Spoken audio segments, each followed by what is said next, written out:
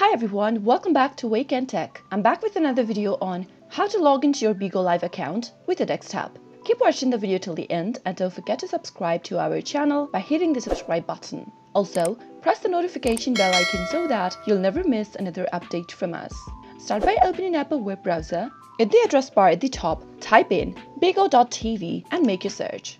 From the official website of Bigo Live, go and click on the login button in the top right corner. Once you click on that, the sign-in area will appear. In order to log into Bigo desktop, you'll need to go ahead and scan this QR code, but also you can log in using your Facebook account, your Google account, your phone number, or your VK account. In today's video, let us go ahead and click on the phone number option. And now, to log into your account, make sure you're clicked on this login link, but if you'd like to sign up, go and click on the sign up button. Select your country or your region from the drop down, type in your phone number on the next field, enter your password into the next text field. Once you enter your password, you can double check by clicking on this eye icon in the right corner and finally click on login to log into your account. That is how you'll be able to log into your Bigo Live account on your desktop. To go to your profile, you'll need to click on your picture at the top right, which will bring out an expanded menu. Click on Use Your Profile in order to visit your profile. I hope you found the video to be helpful. It's pretty easy to log into Bigo Live with your desktop.